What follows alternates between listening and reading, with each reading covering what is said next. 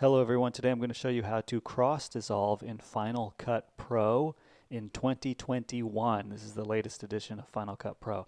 It's very simple, it's very easy.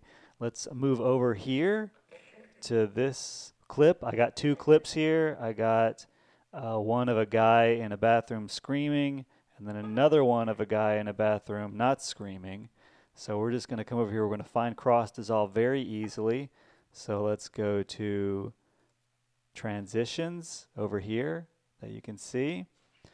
You can even find it down here. Just type in cross or cross dissolve. There it is right there.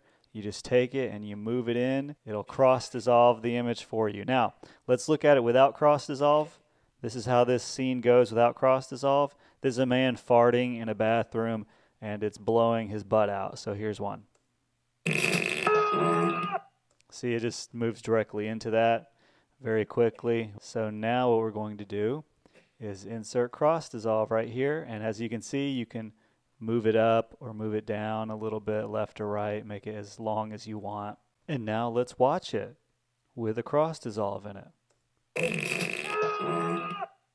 See how simple? Very simple that is. I hope this helps you.